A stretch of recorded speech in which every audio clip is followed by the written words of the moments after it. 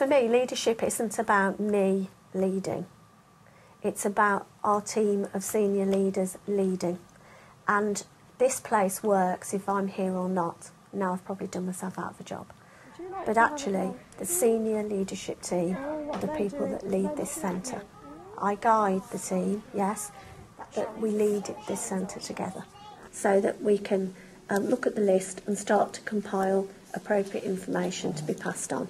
Our leadership structure here is probably quite unusual. I started as a head teacher of a nursery school, so I'm head teacher here still of Anscroft Nursery School. But as this whole place developed, I became really what we like to call head of centre. We also have here an assistant head teacher, we have an assistant centre manager, and we have a nursery manager who manages the daycare part of our provision. So we've got lots of different people at that level, and we've got a child development centre coordinator who has a health background, and she coordinates all the work around the child development centre here. And so we have lots of people that can support in that leadership team.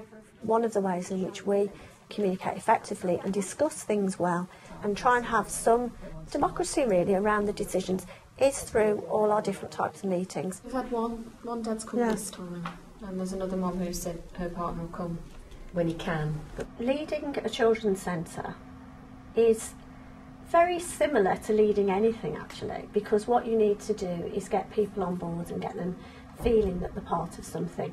And collaborative leadership for me is the important words to use.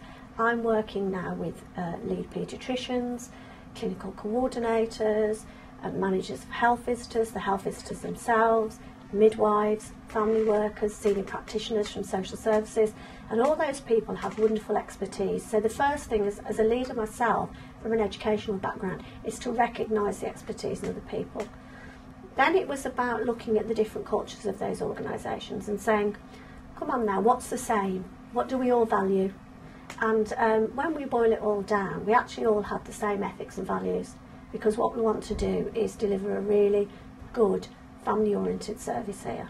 I like to think of it as making a nice sort of hammock for children and families, and if they sit on it, it's not going to collapse and break, because each member of the leadership team and each service itself, the main members of each service are working so closely together that people don't fall through the net. And that's our main aim here. And as a leader, you've got to recognise that that's what you need to do. Then you have to get people to interweave with you.